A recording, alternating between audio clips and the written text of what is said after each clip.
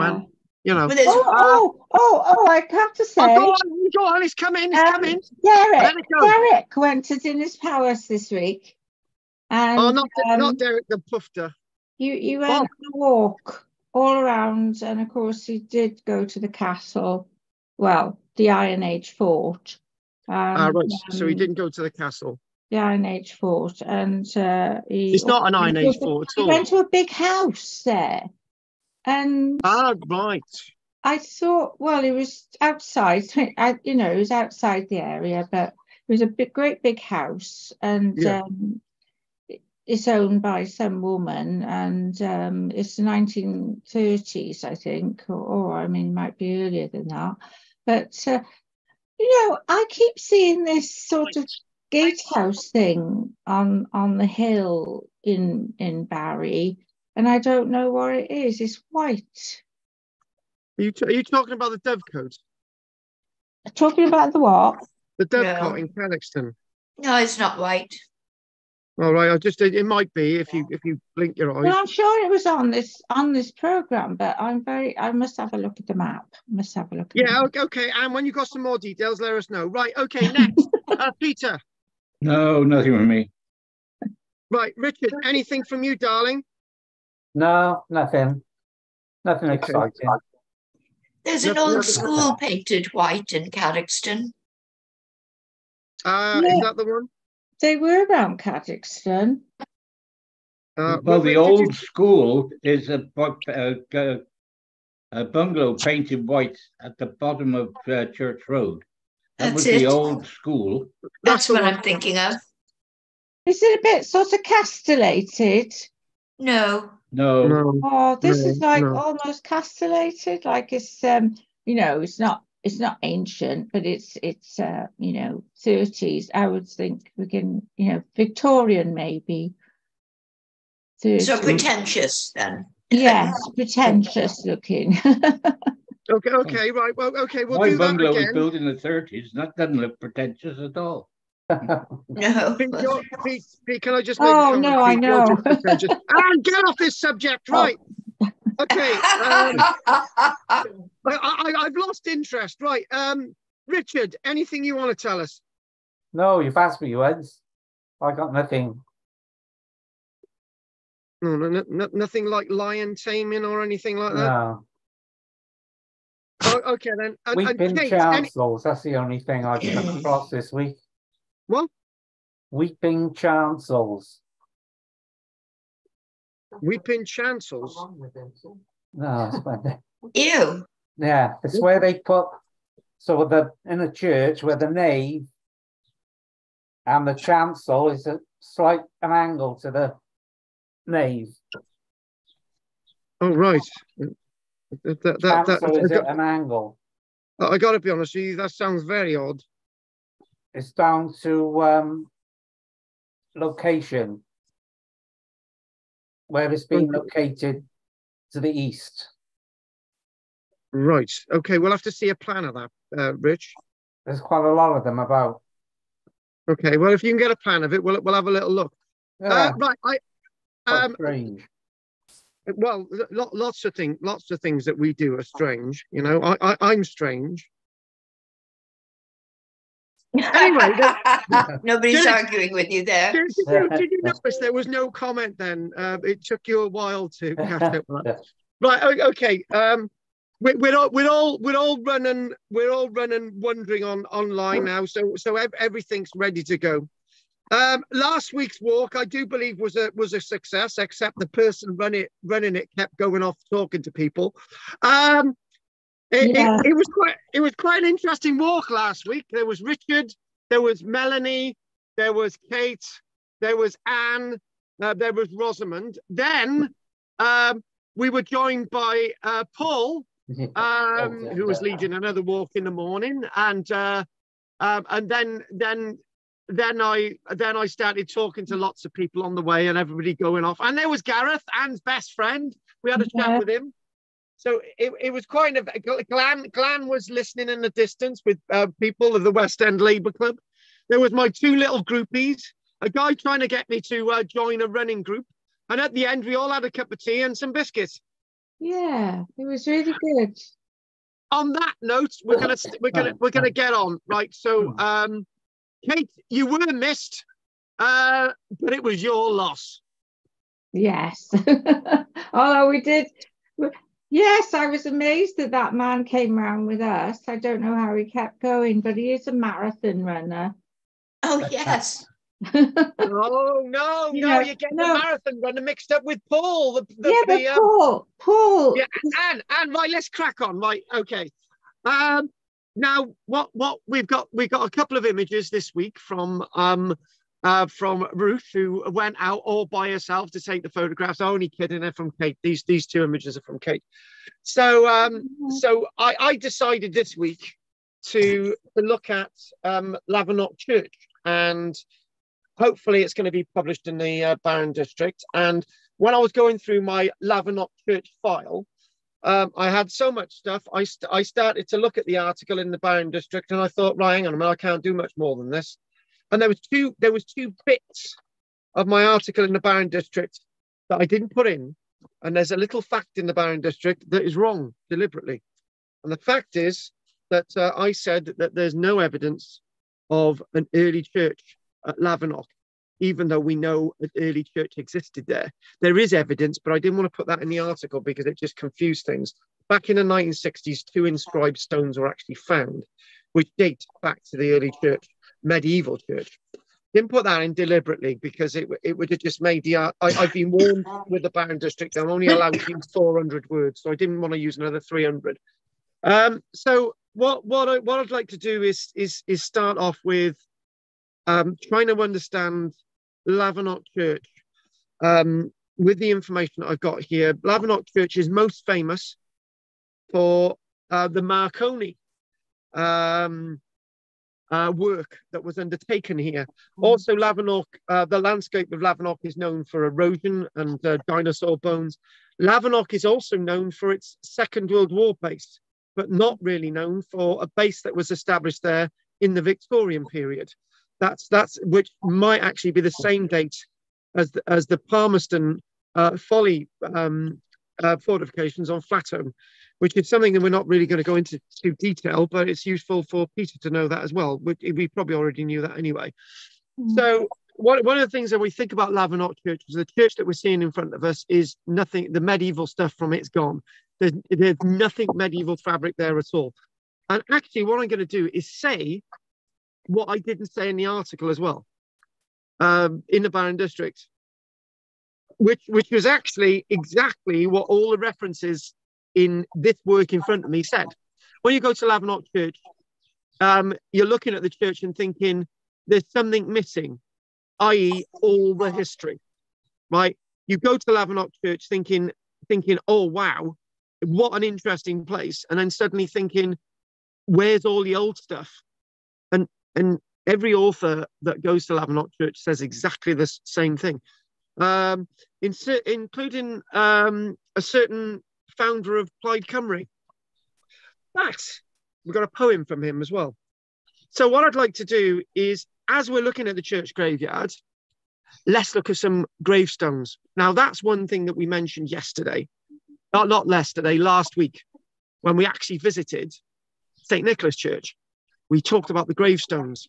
And this is rather interesting that most of the gravestones are similarly in date to the gravestones that I've got in front of me. In other words, what we're talking about with St. Nicholas Church in Barry is that the changes at St. Nicholas Church in Barry in 1876 were so wide-ranging that much of the early history and archaeology at St. Nicholas Church, like Lavernock Church, disappeared, right? But we're not going to surmise, we're going to do what we've got.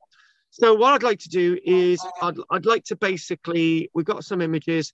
Oh, these are the sketches. They're not mine, by the way, of some of the stonework that was actually found at Lavernock Church in the 1960s, which isn't covered in my article in the Baron District. There's Marconi and Kemp, and this is a nice little list. And we also talk about the meaning of Lavernock Church. And whoever's got me on speaker, can you cut your speaker, please? Right, so tombstone inscriptions in the churchyard of the Church of St. Lawrence. otherwise known as St. Lawrence. And these date to, as you've got there, the 19th of October 1979. So not much has been added to it since then. So what we've got is the dates. So that's 1899. Now, we're not going to go through all of these. The name Baker stands out there. And if you go through these, you say 1906, 1900. One of the oldest graves in the church graveyard is the 20th of the 7th, 1828, 67 of Lavernock. Now, it's interesting when you look at this list where these people came from.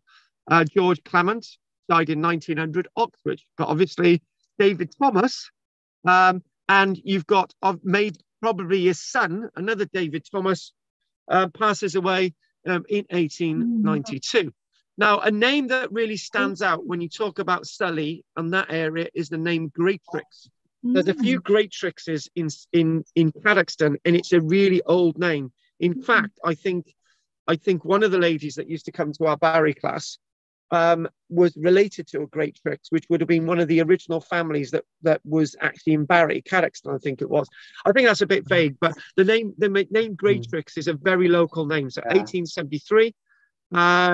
You've got Richard Greatrix, obviously 1901. So it's named Greatrix. Look at the amount of Greatrixes on there, and you've got the name Hawker. That's an interesting name as well locally. So when you look at these dates, you know, you've got the links there, wife of Richard. You've got these 1875 dates for Richard Greatrix, the first you could say, and there we go. And you've got 1898 drowned. That's not really ironic, is it, when you think about the coast? But there you go, 1894. There you go. You've got son of Ezekiel, that's right, Ezekiel and Mary Greatrix. So you've got 1894. So 3.5 years old, and very interesting that there. You've got you've got a variety of details here. There's a rather interesting one. Jacob Greatrix accidentally killed at Penarth Dock. Whatever death that was, but interesting bit of information. Another family, the Hawkins, or you could say, I think this is the same for the Hawker family. There you go. You've also go back to 1826, 1828. Again, one of the earlier graves, 1826, 1828, and of Lavernock as well. As you go down, you've got some Hopkins there, and that's sort of another local name, I believe, Hopkins. You've got Margaret Lowry, 10 months, 1840. Robert Lowry, 1843. So obviously, you could basically say that Margaret must have been the daughter of Robert and Elizabeth. Maybe we're putting that link in there. There we go. This is interesting. Charles Octavius Parsons, Lieutenant Colonel. Well, the question is, was he based locally? That's interesting. Was he associated with the base? 1924. Don't know. Retired. Retired in the area. We don't know. There we go. Well, he would have been retired at 61. So James Richards, native of Cardigan, 1885. Native Cardigan, died at Cardiff. Docked on board the SS Crinder.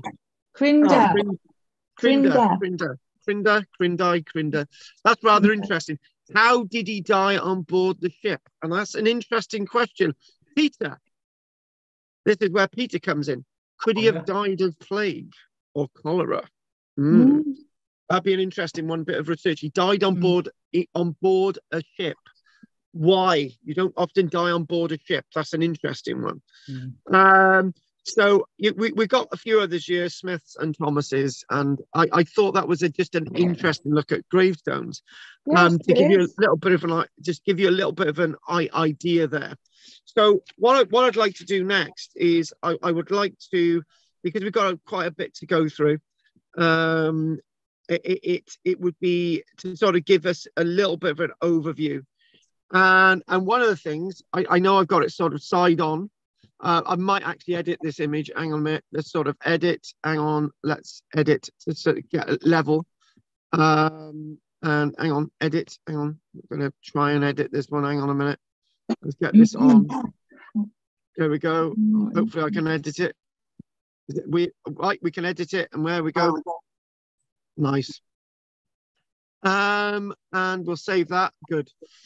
So basically, one of the things I said in the article in the newspaper was that of the original village of Lavernock, nothing of the early period of Lavernock survives, not even the church.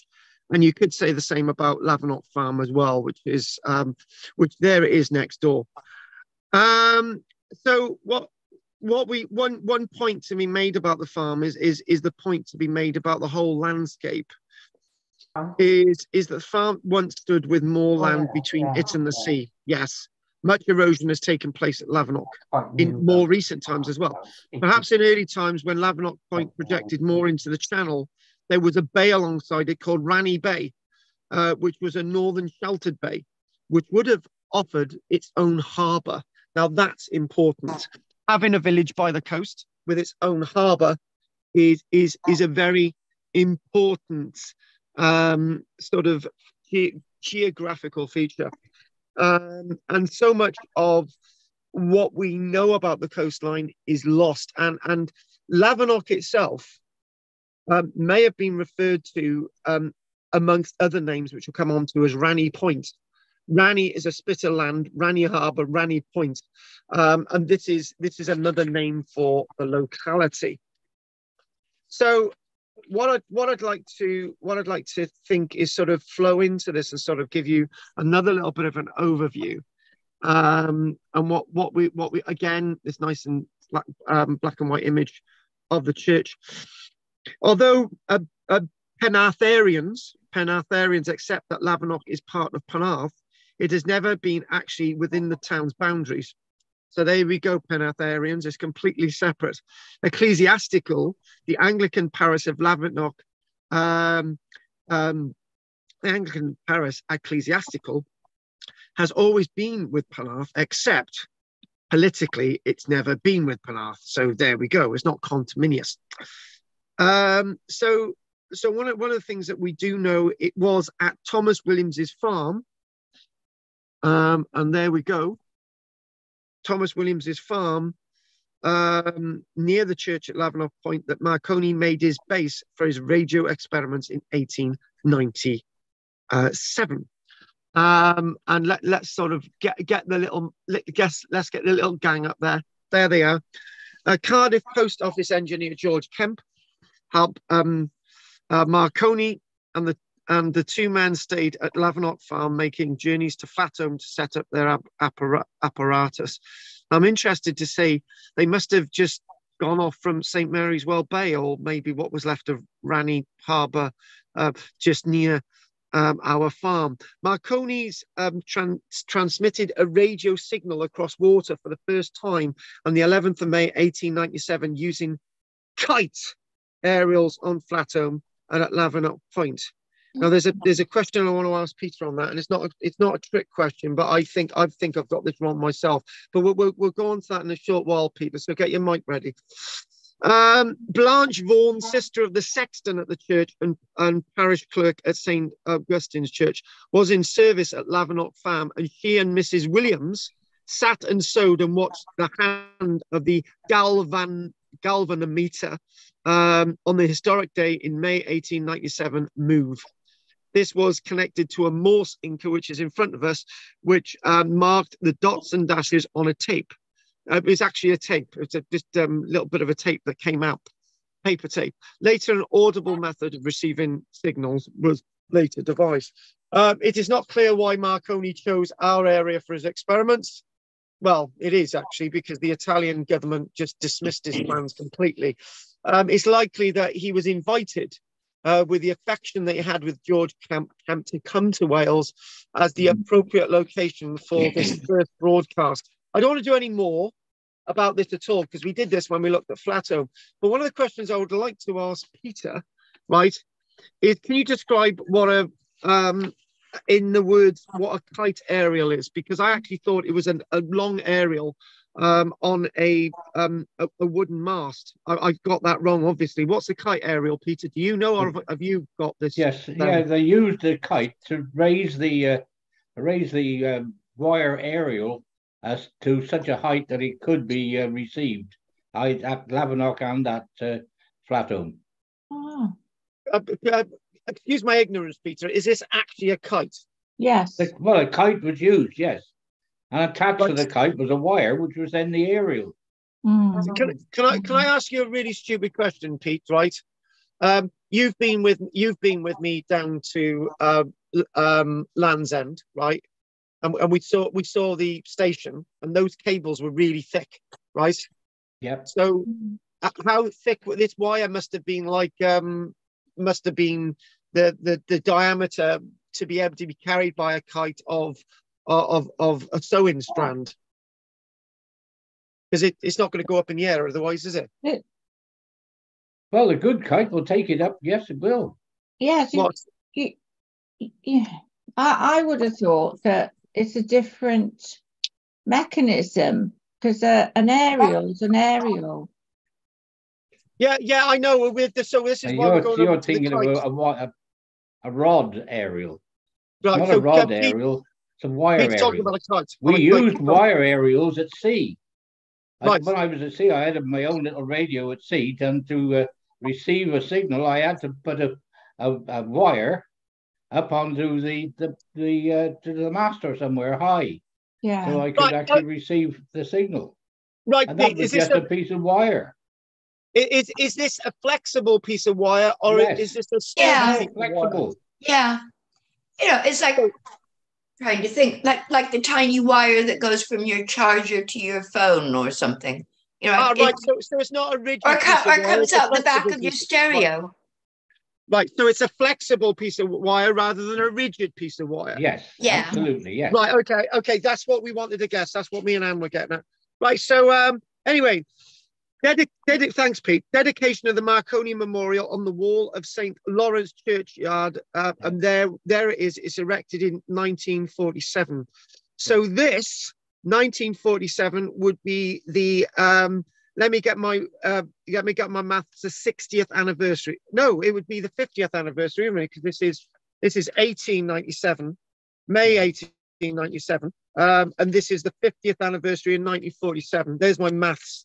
We're glad I got my maths correct there. Now, away from Marconi now, we've got to go into the history and archaeology, and there's lots to be said about it.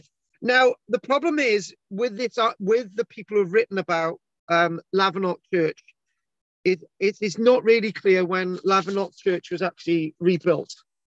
One writer says 1841. I've said the 1840s in my article because one historian gives a different date. So it's rebuilt in the 1840s. That's really interesting because Cogan Hall is being rebuilt in the 1880s, but it's only being partly rebuilt on top of the original foundations. This is being completely rebuilt, like St. Nicholas Church in Barry, right? And this is similar to Cogan Hall Farm, St. Peter's, but where Cogan Hall Farm differs is that it's not, the original is not completely demolished. This is. But this is in the 1840s.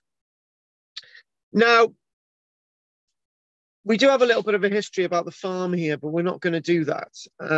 But what we are going to do, we're going to go directly on to somebody who none of you will have ever heard of, Saunders Lewis. Oh, I've heard of him. I've heard of him as well. One of the founders for Plaid Cymru. Right. So he's a poet. He was a poet, yes.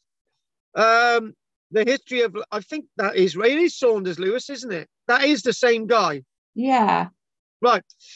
The history of Lavernock is baffling in its obscurity, wrote Saunders Lewis. That's exactly what I said when I went there without even looking at any of this. Those words written in 1964 are as true as they are in 2023, as they are in 1987, in any age.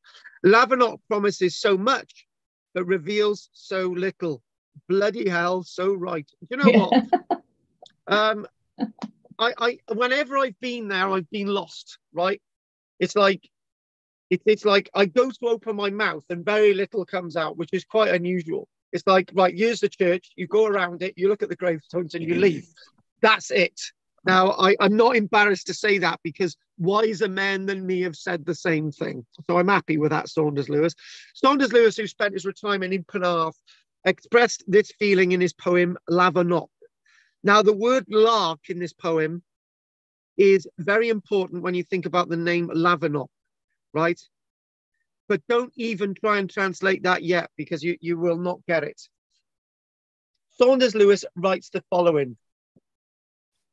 Moorland and sea, the song of the lark, ascending through the freedom of air, and we standing listening as we listened before. What remains, what riches after our journey's dismays? Moorland and sea, the song of a lark descending through the freedom of the air. And I actually think that there's two major elements there. Listening, freedom of air, I think that might be related to Marconi. And the word lark is related to the name. And the word disappointment is related to what I feel. So there's lots more elements there and moorland and stuff and loss and missing. But those are three elements that I get from that. What we should do is we should actually do the archaeology of poems one day. And actually that leads me on to one other point. On a Monday evening, we are now going to have at the end of the month throughout July. It's just a 5 evening course. It's going to be no more than that. It's £30. And Pat's going to be there. There's going to be Lawrence, who's a bit nuts like me.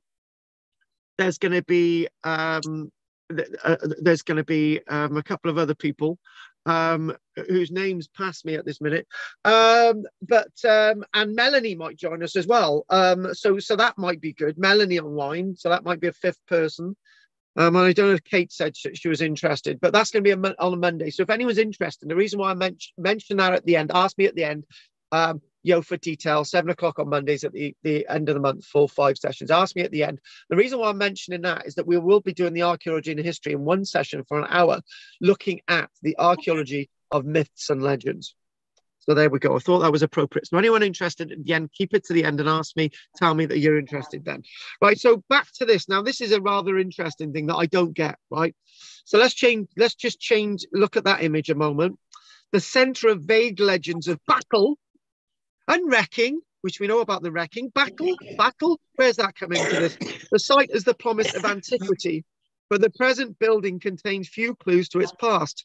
David Jones of Wallington visited Lavernock on the 30th of September, 1888, and the same feeling of frustration comes through his description of the church. That's 3 of us so far. That's 3 of us. Damn, we're so right in this. This is what our friend in 1888 writes about the church. And when you go inside, it looks really sort of medieval, but it's not. So the 30th of September, 1888, David Jones. Here we go. Oh, let's look at another image. Thank you to our wonderful Kate. There we go again. This seems to have been carefully rebuilt upon old lines and features, probably, but was restored some 20 years ago and is a thoroughly neat and perfectly uninteresting building. Oh, great. That really fills me with awe. Nave with slim western bell turret, a small south porch, chancel with priest door on south side, all small, churchyard ditto, not a single old inscription to be discovered. Oh my God, I'm watched with awe now. Do you know what I mean? That's really pushed me to the edge now. I feel like jumping off a step somewhere. What? This is Lavernock Church. Oh, by the way, we didn't actually in introduction tell you where the hell this is. Lavernock Church is as you go. Pete. Yeah, but Lavernock's. Pete, that's just too easy for Anne. We got to be a bit more realistic now. Let's just sort of Where Lavernock is, it's you go towards Cosmeston, on the South Road, through Sully, Cosmeston, and as you sort of see some buildings on the left for Cosmeston, there's a road that says Fort Road, going off on the right. You go down Fort Road, and you keep going until you get to the sea, and on the left you've got the church. So that's where it is, Pete. Oh, right. Okay. An headland between Sully and Penarth. Exactly. Yeah. What's That's between? Yes. It's a right turn in between Cosmeston, Pete, and Penarth, because before that there's another turn into St Mary's Well Bay, Pete, love. That's right. That's the wrong turning. Turn out to on Fort Road. Fort Road, that's the one. That's the one. Port Road or Fort? Fort. Right, moving on.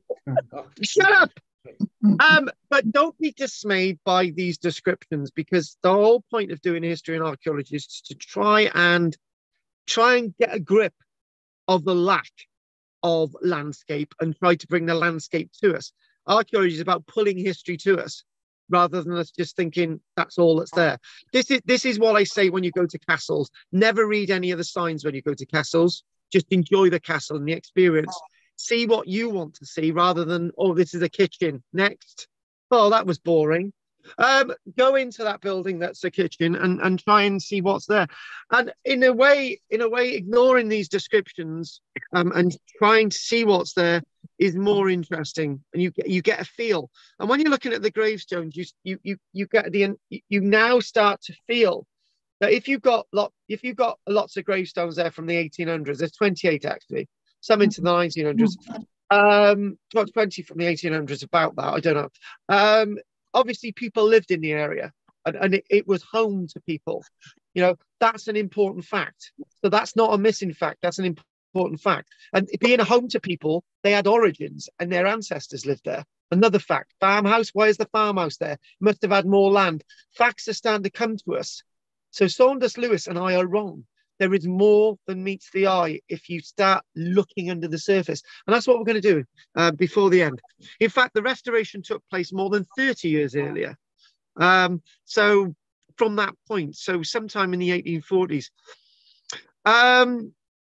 So what we learned from 1852, this was in a handwritten notice that survives about the church at St. Lawrence. A vestry in the porch of the parish church of Lavernock for the purpose of making a rate for the necessary repair, painting, colouring and varnishing of the said church, for 2 new gates and repair of the fences, dated this day, the 16th day of September 1858. So some want of money is to be used for restoring the church only years after it was rebuilt. That's interesting. Who is going to pay for this restoration of the church if it wasn't for a population? That's an interesting point. An interesting point, a church being rebuilt because people wanted to rebuild it, because people still lived within the area that was from an earlier population that loved this area. Gravestones. Like later historians, David Jones had tried to glean more information by questioning the local people. And this, our friend, again, remember David Jones is writing in 1888. One lady told him that the church had looked much the same when she came to Lavernock 20 years previous. So this note is taken 1868, but about 7 years after she came here, and an old lady drove up in her carriage, gave her name as Mrs. Langley, and said that she remembered the old church in its semi-ruinous condition, and that she had attended worship there in a semi-ruinous condition. So in other words, there had been an earlier church. That's a fact.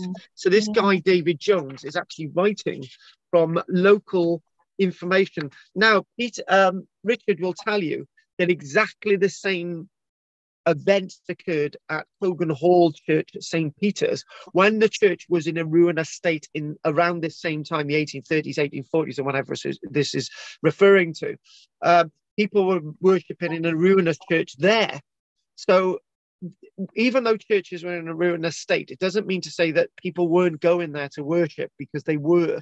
That's 2 instances locally. There just wasn't enough money to keep these churches going until this church was rebuilt, and the money used to rebuild St. Peter's Church because of the Marquis of Bute. But that's another story again. Let's just leave that one. Let's go back to Lavernock. Just how ruinous was that condition is revealed by a series of quarterly returns submitted by the church wardens for the chancellors and archdeacons' visitations each year from about 1726 to 1826. So that's the point. These date to 1826. So there was a church that predates a church here in the 1840s. That's another fact. They mention repairs to a west window. Lavernock has no window to the west wall today. Like, so in other words, the earlier church had a west window, and the window by the pulpit, and that one wall actually collapsed. Not good. One second. Can everybody just bear with me a minute? I just got a call. Hang on a minute. Stay there. Hello. I'm teaching. Yeah, I have been up by then. It's very similar to, to others. Is it St. Lawrence Church then? Yeah. All right. You can't think of anywhere I'm talking about that's white and sort of castellated, surrounded by houses. So it must be. Right, sorry about that, folks. I had to take that. Right, carry on. Let's get back to where we were. Right, okay. So let's get back to where we were with the church. We've got to get this back on. Hang on a minute. And image. Right, let's go back to this. So back to the semi-ruinous state. Now this is rather interesting. So we're talking about a church that sometime before the 1820s was in a really bad state. Now here we go. We have a glimpse of that earlier decaying church in some notes of Edward Williams, who visited Lavernock on the 26th of April 1780. For you guys watching, and for anyone else watching on YouTube, Edward Williams is described as a charlatan, a fake, a person who made up history, right? He's not. He's a guy who's given us history that nobody else wrote down. So thank you very much, Edward Williams, for visiting the church at Yolo-Morgannwg on the 26th of April, 1780. He described, now this is what, we got so few descriptions of the earlier church that thanks to Edward Williams, we've got this. He's not a charlatan at all. He describes the church as simple, much decayed, seems ancient, circular arches, windows and bell arch, chamfered windows, and it's rude weathering. In other words, the window cases have been weathered. Now, away from Yolo-Morgannwg, the circular arches, which he describes, would indicate that they were of Norman work. In a church similar in size and appearance to St. Peter's Old Cogan, which has an old arch. But all that remains of it are some carved stones and the bell, which is inscribed with the date 1747, according to Yolo-Morgannwg, and the name of the makers, Baileys of Bridgewater. So we've got a bell, a very small bell, and the bell itself is basically, if you think of a bowl in the shape of a bell, a kitchen bowl, it's a small bell that would have been placed in an early bell coat, which may have been like that. We don't know. We don't know where the bell coat was, but it was a little bell there. The church does, in fact, contain one inscription, perhaps not old by David Jones's standards, to mark the burial in 1837 in the vault beneath. In other words, there was a vault. There's one piece of the original surviving church in the guts of the church, dedicated to a certain Henry Hollier of Hagley from the county of Worcestershire. It's likely that the Hagley family may have had estates, like the Romleys had Barry as an estate. The Hagleys may have had some houses or whatever in this neck of the woods, and his vault is actually under the church. So Henry Hollier from Worcestershire. The oldest epitaphs on the wall, the epitaphs on the wall, you know, the mounted ones, usually of marble or whatever, or basically epitaphs in the graveyard. The oldest that we do find date to 1828, except this is actually wrong. I made the same mistake in my research because we've got an earlier one from 18. Hang on a minute, we do have an earlier one, don't we? We did this earlier on. We do have 1828, and I'm sure we had an earlier one. I'm sure we did. As I was reading through this, yes, we got David Thomas 18. Thomas David. That's what a mistake I made. Thomas David 1828. We got John Hawker 1828, and I'm sure we had an earlier one. I'm not sure. Anyway, his epitaph, Thomas David. His epitaph basically said in June 1828, though borrowed winds and Neptune's wave have tossed me to and fro, yet now at last my God's decree I harbour here below. Oh. But now at anchor here I lie with many my fleet, but once again I must set sail our Saviour Christ to meet.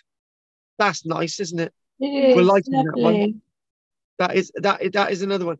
And he's obviously actually, a sailor. Obviously a sailor, but actually, do you know this list? There's an epitaph which is not obviously a gravestone. There's an epitaph to this is another one which isn't in the list. It's a gunner Goonan who died by accident at Lavernock Fort the 7th of August 1916. A good gunner, so it's written.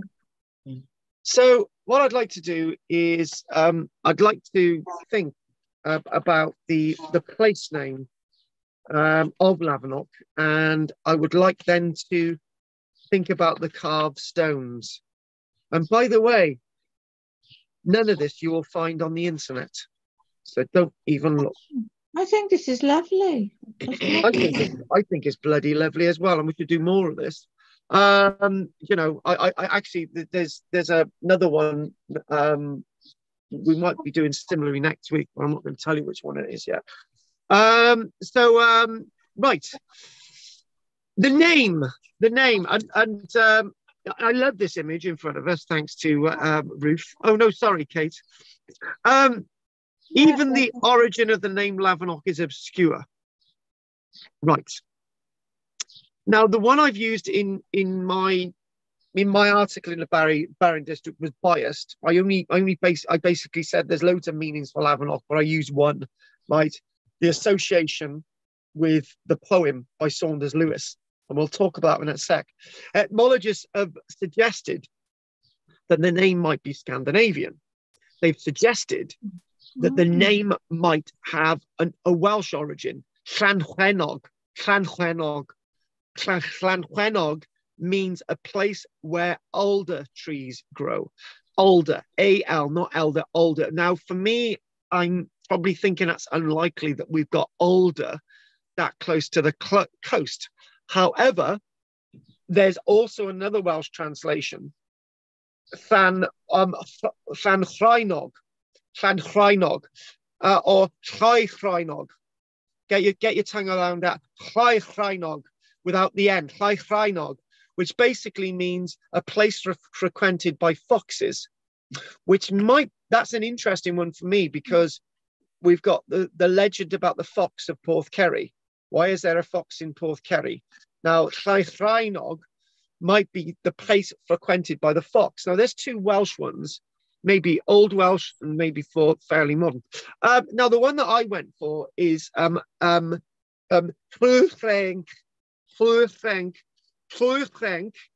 and Earthnwch, which could actually translate to Lark Hill. Llwyddench, in Old English, Llwyddench, which would derived from Scandinavian, Llwyddench, which means Lark Hill, or Llwyddench, which could be from the Gaelic. So that directly links to Saunders Lewis's mention of the lark twice in a poem. He mentions the lark twice. So that might be a direct link to Llwyddench, which is the Lark Hill. So there's another So what I did, I stopped my article in the Baron District and didn't go on to talk about the rest, because it, as you know, when people are writing articles in the newspaper and they've got to do 100-word piece, they've got to cut a load of stuff out and it means something else, right? So I used it to link with Saunders Lewis's poem, right? And then I then went a little bit further and linked in my piece with Barry and Sully. And I basically said people moving into Barry and became the owners of the landscape took their name from the local landscape, i.e. the place name of Llywelyn takes its name from Lark Hill. Barry, Bar, takes its name from a hillock, Barry Island, if you want to go with that. And Sully, the D Sully or Sully or Southley, Southfield, or whatever you want to do. So I basically did use that in my article in the Baron District this week, which is coming out tomorrow. But I didn't do this, and I'm not apologizing for that, because I can't do. I've been chastised for having 800-word pieces, and Richard knows the effects of my 800-word pieces. They take so much out that what you're reading is not what I wrote. Yeah. So anyway, so the other meaning, the dedication of the church is to Saint Lawrence, as in San Florence. And early forms of this are Llaverance and Llavrons, which would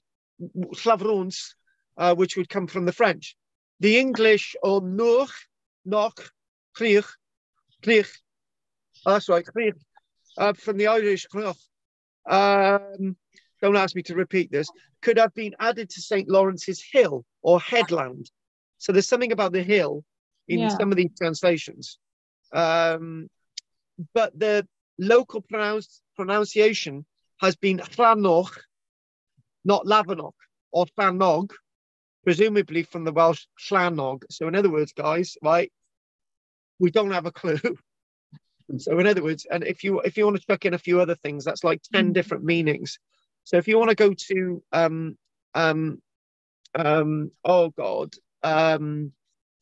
Trellick or Trelleg or Trellick in Monmouthshire, you've got 20 different meanings and stuff for the same place. It's similar. There you go. So back to the name, St. Lawrence. This will interest Dan. St. Lawrence dedications are rare in Wales, if that's the one we go with. So in other words, we've got to go back a little bit and think about St. Barrack with Bar. The name Barrack takes its name from the original Bar hill. St. Barrack taking its name from the hill rather than a person. Peter, there's lots of different things. Are you okay, Pete? Yeah, I did knock on the door. All right. Notice the incidence of Lawrence dedication south of Bristol Channel.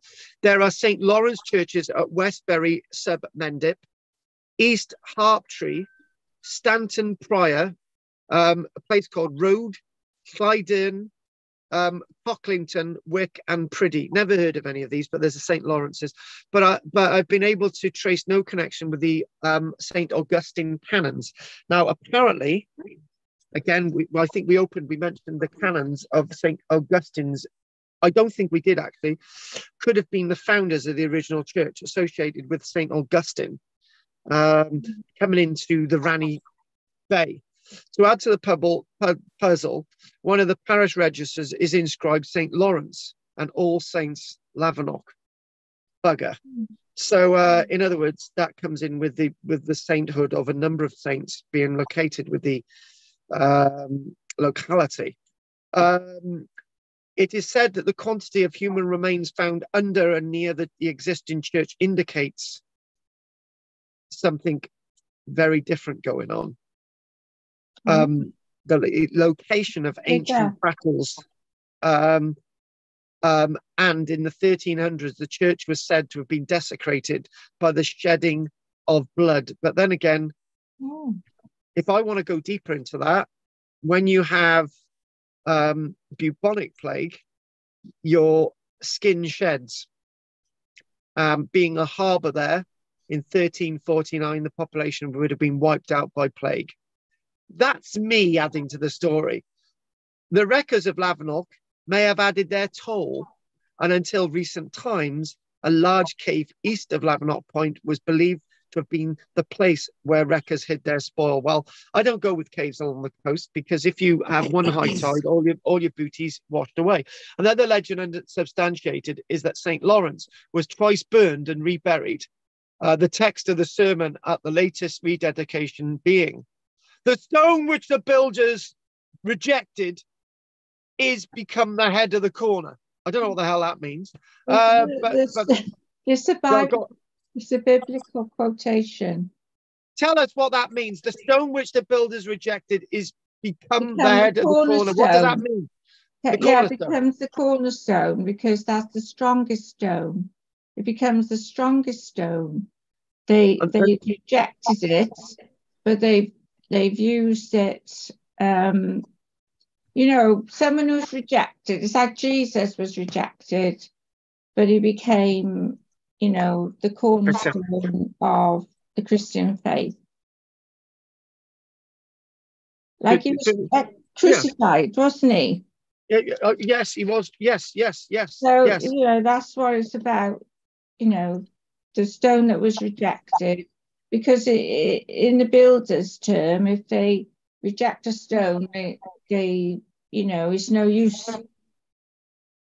But he was of use, because he was burnt twice. And St. Lawrence. St. Lawrence was twice he was on a burned. griddle. I think they put him on a griddle in Rome. Yeah, let's move on, and we haven't got much time now. Right, so basically the application of the text is appropriate for Lavernock. One remaining link with the past, the distant past, is the pair of inscribed stones embedded at the northeast and southeast corners of the chancel. It's these stones. Now, I've got to be honest with you, the sketches are not the best, and they're not mine. And it's said that Mrs. Fitzgerald, who for many years lived next to the church, remembered coming to Lavernock as a bride and being shown the stones by the then rector, who judged them to be Celtic, the remains of an earlier church on the site. Now, basically, the dates of these are probably high medieval rather than anything earlier. Modern archaeologists doubt that. They consider the North Stone. Now, this is the North Stone, where you've got the remains of trefoiled-headed crosses, to be medieval, probably to the 1200s. The South Stone, which is this, is even more puzzling, a complicated design of crosses growing from trefoil heads, the hint of another series towards the base, and two deeply incised diagonal strokes, looking like an attempt to deface the whole. Now, there's a history with this, and actually we're coming to very much the end of this lecture, right? Is that a spear? Yes, and we're gonna mention this now. Oh. So looking at this, the South Stone is even more puzzling. Complicated design of crosses growing from trefoiled heads, the hint of another series towards the base. Talking about that defacing. Arthur Richard, a local ecclesiastical expert, describes the stone thus. And this is in 1962. So surely we could have had a better sketch than this. But I've never seen this. Other than a couple of days ago researching this, I had no idea this existed. So here we go. Let's see what this says from Arthur Richard. The triple crosses seem to be variants of the so-called Calvary crosses, though the lateral one springs from the arms and not from the stepped base. The left cross seems to have a double arm. The terminals of the head and arms of the main cross are highly stylized and asymmetrical. The biggest problem is when you're reading this, I'm still trying to work out which is which. Indeed, the whole work is crude. Yeah, we'll agree with that. Basic. The whole half of the main shaft, which is the one in the middle by the looks of it, in width from the upper and the arm to the right of one of the lateral crosses is wider than the other. The diagonal lines can hardly have formed part of the original design. I hesitate to assign any specific date to the monument. It is obviously late and cannot be earlier than the 1400s. And it may be as late as the 1600s. But for me, this itself is part of the original history of the church, which we've now lost. We've lost everything else. And this is part of the original church itself. And Kate, you need to stay on afterwards because I need to have a chat with you about the cricket results. Crosses in which each arm separates into three are to be found at Llanblethian and Rutland, the county of Rutland. And again, I'm not aware of any of this, but the nearest I have seen to the Lavernock South Cross is carved on a stone, presumably marking a grave, in a niche to the north of the ruined chancel of Lantony Abbey, also a foundation of the Augustinian canons. So Lantony Abbey, okay? Now that's in 1962. Wow. I'm going to go blonde now. Oh yeah, I think I've seen it. I think I know the stone. It's there. I've got it in my head. I think I know the stone. Yeah, I've seen it. Yeah, I think the writer's right. Yeah, and Lantony Abbey. And one final thing I'm going to say is, I think I might go down memory lane. Do you mind me going down memory lane, guys? Let's just go down memory lane. Let's just go down memory lane. I some of my fondest memories in the world are being a volunteer at Cosmester Medieval Village. In fact, they were some of the nicest memories I've got in my life. Yeah. And we used to talk about Lavernock Church, and I'm going to mention a little bit of what I've got in front of me. The parish of Lavernock comprised the Norman manor of Cosmeston. I'm going to say in brackets, so we're told, because I believe that Lavernock was a separate church and a separate living, but I could be wrong. Part of the Norman manor of Cosmeston, known variously as Clostone, Constanteston, after the first Lord Gilbert de Constantine, who held his land from Fitzhamon, so he's a sublord. The family came from the Cotentin Peninsula in Normandy, and over the years their name was anglicized to Constantine. A manor account of the 1400s mentions a dovecote, a tower, and a manorial hall that was in ruins by 1438. A series of excavations undertaken at Cosmeston, which I was actually part of, revealed what we've just described as a dovecote and a manorial hall. And then we talk about it was a busy community with its fortified manor house, the dwellings of the tenant farmers with a bakehouse and kiln, and possibly a mill and fish pond surrounded by the open fields farmed in strips. The village was abandoned sometime in the middle part of the 1300s. There we go. 1349. And I tell you what, the Glamorgan Grant Archaeological Trust were great publicists, and they got a lot of money when they put a headline in the newspaper in 1984. Plague burials due to be found at Cosmeston. I flocked there because I wanted to dig a plague burial. We never found the plague burials, but you know, or it may have failed because of economic failure. The Glamorgan Grant Archaeological Trust, this is when I talk fondly of the Glamorgan Grant Archaeological Trust. They did a brilliant job at Cosmeston. And it was the way that they were treated at Cosmeston led to the Glamorgan Grant Archaeological Trust becoming not the organisation that they once were. And finally, the reason why, let's not be negative. I love my days at Cosmeston, thanks to the Glamorgan Grant Archaeological Trust and what we did there in the 80s. So one thing I'm going to finally mention is the link with Lavernock. there is no trace of a church at Cosmeston. And as it lay within the parish, the priest at St. Lawrence, known in the 1300s as the Chapel of Cosmeston, would have ministered to this and to another lost village adjoining the church to the west. Now, I think that the lost village that they refer to is actually the original village of Lavernock, and it may have been, you know, when you look at maps, it says Barry with Porthkerry or Penarth with Barry, that type of thing, or Cumkiddy, you know, that type of thing, right? That's what we're talking about. There may have been a little chapel at Cosmeston. This is what we believe. This is what I believe. There was a chapel at Cosmeston. This was a side chapel to Lavernock and whatever. Just move on. All else in those villages fell into ruin, but successive church buildings carried on in the Christian tradition at Lavernock. But other than that, we don't know anymore. And that's where we're going to finish today. I've enjoyed that, and you know, it's been a bit of a blast.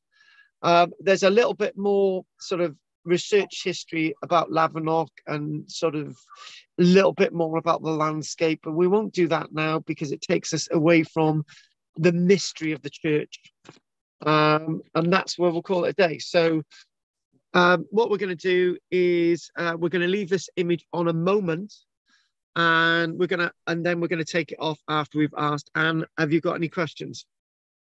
Oh, I was just obviously thinking that the early church must have been Catholic, and or, you know, early Christian, and yeah, it would have been Catholic because of the Normans, and then it was Anglican. So yes, eventually, exactly. Yeah, so eventually. It's been Anglican since, you know, the 15th century, 16th century. The dissolution of the monasteries by at least 1540. Yeah. Anyway, thank you for that, Anne. What we're going to do, we're going to take this off, and we're going to go with Kate as I'm trying to work out my life. Kate, anything you'd like to say? Sorry. No, sorry, we lost her voice, and maybe, you know, it's life. Anyway, right. Kate, I gotta have a chat. I gotta have a chat with Kate offline anyway. So right, anyway, nothing from Kate a minute. So let's ask Peter. Anything you'd like to ask, Pete? Cogan Chapel, is that to do with Cosmeston? No. Cogan Hall Farm is basically Cogan Hall Farm and Cogan Church, which is St. Peter's Church, which is down the lane, back lane. That then leads at the back of Cogan, so it's a different place. Okay. That goes from the back of Sully through to there's Sully Hall there as well. But you just go, instead of going south towards the South Road, you go north, and that lake takes you through to the back lanes. And there's a turning shaft there that takes you to the church. It's usually open, and if you mention me, you'll get into the church. And that's actually where you can mention me or Richard. Mention me or Richard, because we redid the history of the church. So there we go. So, right. I've been there with you, I think, but yeah. You didn't go there that day that we went scrumping apples and we started feeding the pigs. And as Barbara... Yes, I did. Yes, yeah. You nearly got me into trouble because the woman next door, Tina, she come up to me, she said, you know, idiots feed pigs apples occasionally, right? And when they do, the pigs get pissed. At which point I hightailed out there because the pigs were staggering around, and it was my gang, including me, that fed the pigs apples. Of course they eat apples. Yeah, they do eat. They're not supposed to eat apples because they were pissed. They were staggering around. I don't believe it. They were, honestly. Oh, well, they love them. Yep. They're good for them, but it makes them drunk. Oh, right. Remember, biologically, pigs are similar to human beings. So they do get them. So, it's got to ferment, you know. It's got to ferment. I suppose we were sending them apples. They were gone off apples. They were already fermented. Oh, right. Right. Okay. So, talking about fermenting, anything you'd like to say, Richard? Yeah, no, it seems to follow all the all the other churches where they sort of been renovated in the sort of early 1830s, 1840s, Yeah. 1850s.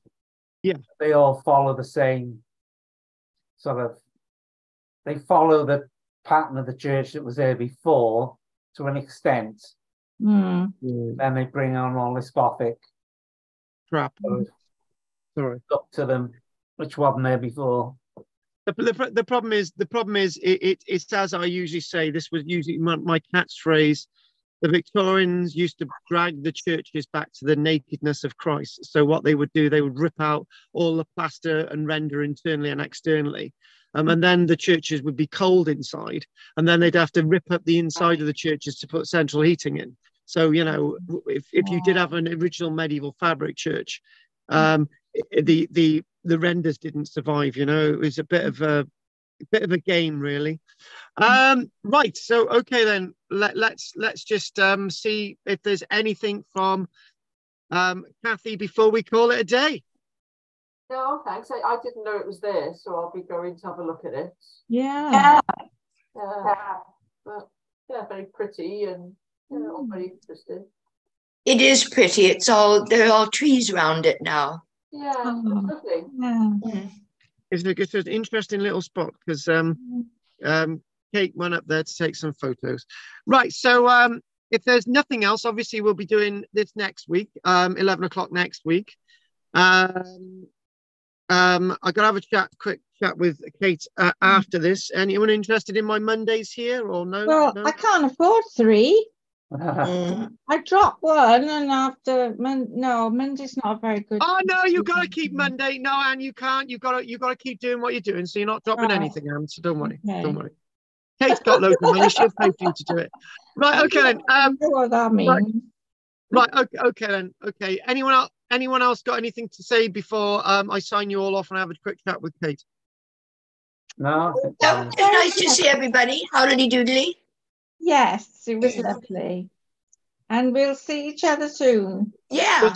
We'll see each other. We'll see each other next Wednesday. So what I'm going to do, I'm going to say goodbye now to Peter, Kathy, Anne, Richard. Hang on, Kate, and I'll see you next Wednesday. Thank you very much. Hi, Richard. Nice to see you, Richard. Nice to see you. To see you. Nice. Take care. Bye-bye. Bye-bye. So long. So long. Turn you off. Oh, there. Right. Okay. Right, Kate. I'm just looking in the chat box a minute. Right. Nothing there. I'm going to say to people online, don't forget to like and subscribe for those that have been watching. If there's any questions, put them in now. I can answer them. I'm going to go offline now. If anyone would like to like and subscribe, join. The join button's good. Helps to pay for my my goat's milk. And that's it. Thank you very much for watching on YouTube. I'm going to sign off now on 3, 2, 1. Any questions? I've got to go. Take care. Right, that's that. So live, I've got to put live off. Hang on. I'm having a blonde moment